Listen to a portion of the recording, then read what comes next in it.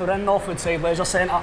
History of the building is it's been here for around 150 years. Before it was a swimming pool, it used to be a laundrette, and then when the laundrette shut down, it became a swimming pool. The pool that we have here is the main pool, and back through in the other part of the building used to be the female pool. So it was kind of split into two. The female would use that, the male would use this. Contains swimming pool, sauna, steam room, spa pool. It's got a dance studio. It's kind of maximum 30 people in that. We've just got a brand new refurb gym as well, so it's really kind of a small centre compared to all the other 24 that we have.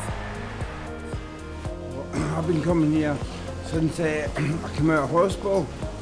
I've been coming here for a good 8 years. I've been coming here regularly, every Monday. It keeps my muscles strong because I've got a bad left side. My left side's residual, so it's important for me to keep my left residual side strong. I'm a lifeguard here at North Woodside. I have been for the last 8 years. The main roles of a lifeguard are obviously the safety of the bathers and the cleanliness of the pool, maintaining a high standard for Glasgow life.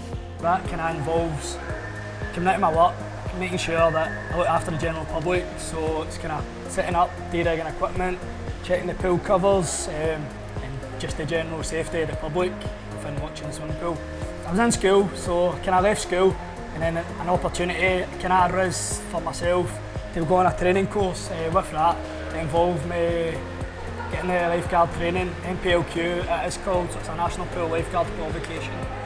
With that, it involves me going on to a 7-day training course, training to become a lifeguard.